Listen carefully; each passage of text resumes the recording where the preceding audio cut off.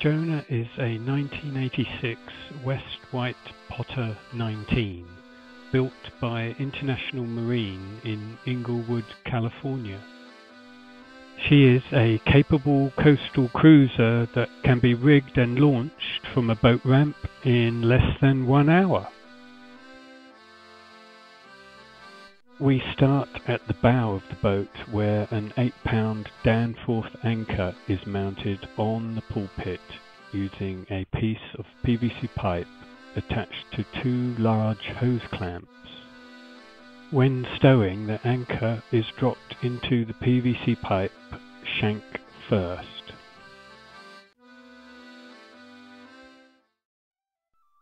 Moving to the side of the vessel, we see the mast is stowed resting on the pulpit, along with the tie-down strap holding the bow down onto the trailer. A block and tackle is used to raise the mast and is kept in position attached to the forestay at the quick release lever. Amidships, we see Jonah's deadlights and reflective window coverings, along with the inner and outer jib sheet tracks. The inner track is mounted on the cabin top and is used for the small jib, allowing it to be sheeted at an optimal angle. Here we see a close-up shot showing the swivel cleat that is used to control the jib sheet. Moving to the stern of the boat, we have the dockline cleat, a fishing pole holder, and a rope clutch. The rope clutch is used to control the Code 0 sheets.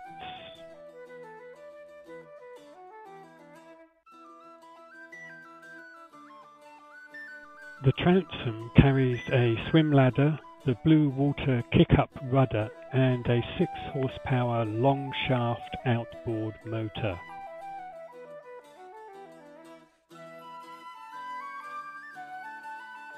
Here we get a sense of the blue water nature of this rudder.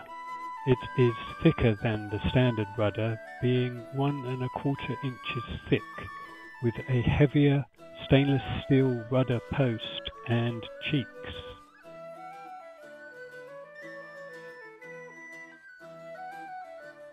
The 1¼ inch rudders from Ruddercraft are not prone to warping, and reputedly have never failed on a West Wight Potter. In between the motor and the rudder is mounted the AIS antenna. This antenna is mounted here so as to avoid the complication of having to unplug the cable when raising and lowering the mast.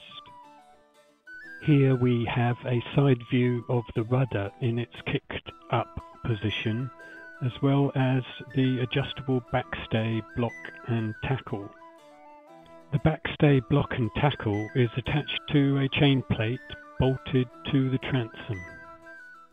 Moving into the cockpit, we're looking at the starboard dockline cleat, which also has attached a turning block for the Code 0 sheet.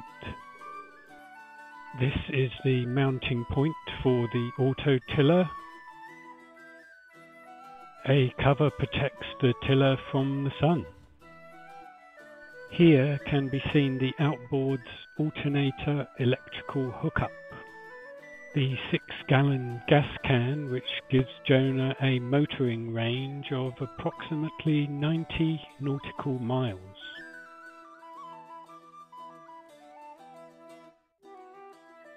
Looking forward, we have the companionway hatchboards. To port of the companionway, we have the port jib sheet, jib halyard, and the jib downhaul. To starboard, we have the starboard jib sheet, the main halyard, and the Code 0 halyard. The companionway hatchboards detach into 2 pieces via a special hinge. The lower hatchboard can be placed back into the companionway to increase the freeboard and prevent downflooding in the event of the cockpit getting filled with water. Looking onto the starboard side of the cabin top, we see the main halyard, the code 0 halyard, a winch and the inner jib sheet track. The mainsail can be raised and reefed without needing to go on deck. Indeed, the jib also can be raised and lowered without going forward.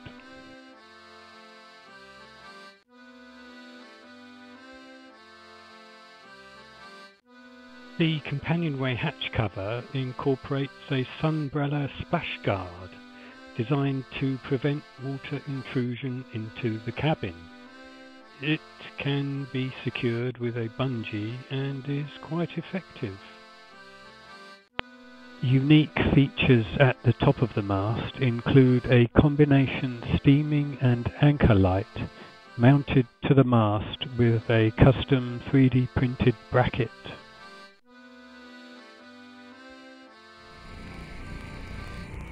The code 0 halyard is hoisted via a block attached to a bale high on the mast.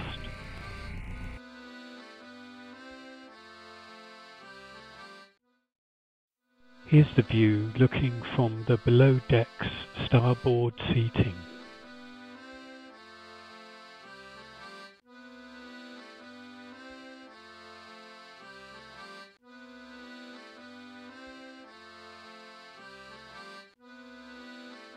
Whenever the boat is de-rigged, the mainsail and boom are kept on the portside forecastle sleeping berth. The companionway steps have a useful storage area behind them. It contains the trash cans, spare fenders, the shore power cable and the 2-burner camping stove. Here we look into the portside quarter berth used as stowage. Velcro attaches the Reflectix window coverings. Looking down the starboard quarter berth, we see the cool box which slides out to enable access.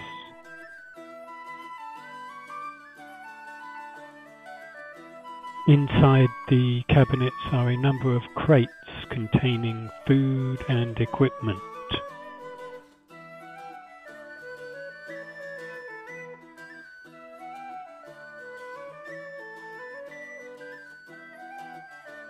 The quote-unquote enclosed head is on the starboard side along with the 7-gallon water storage container.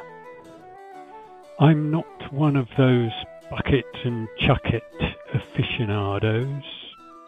My preference is more for the pack it in, pack it out approach, similar to what wilderness hikers do. As such, I've found a combination of bin liner, kitty litter and ziplocks to be highly effective. And what's more, there's no holding tank or chemicals involved and thus zero odour. The electrical panel and handheld VHF. When the sails are unbent, things can get quite crowded in the forecastle. Here we see 2 sails and the inflatable kayak. The keel winch system uses Dyneema and a quick attachment using a single bolt, allowing for its removal when the boat is in use. Dry deck keeps the skipper's feet dry and the cabin sole looking tidy.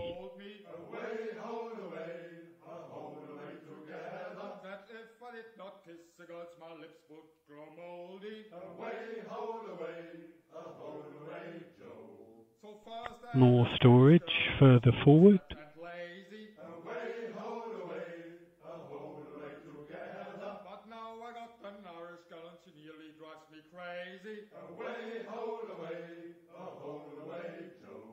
Away, haul away, haul away together. Away, haul away, haul away, Joe. Here we see the battery charger mounted to a custom forward flotation plywood bulkhead. Away, haul away, haul away. It's a bit dark, but if you look carefully you can just about see the 75 ampere hour gel battery